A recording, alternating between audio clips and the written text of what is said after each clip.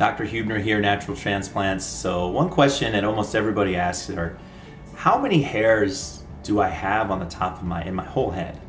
And then how much hair do I have to lose before someone starts noticing their hair loss? So on average, around 100,000 follicles is the amount of follicles someone has on their head. And that's an amount that doesn't go up or down. Sorry, it goes down, but doesn't go up. So you have a set amount of follicles on your head.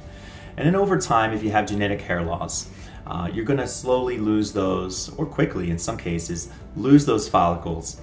Most people don't notice hair loss in an area until it's down to about 50 or 60%. So almost half of it has to be lost before people start noticing hair loss. Sometimes guys will go to the gym and see a mirror that will show the top of their head or their crown, and they say, oh my gosh, I'm losing my hair. But at that point, it's already down to at least 50% or less.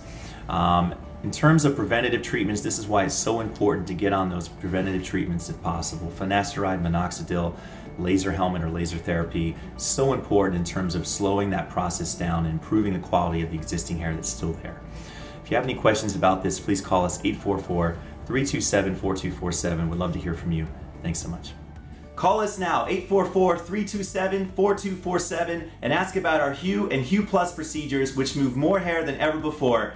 Hope to hear from you soon.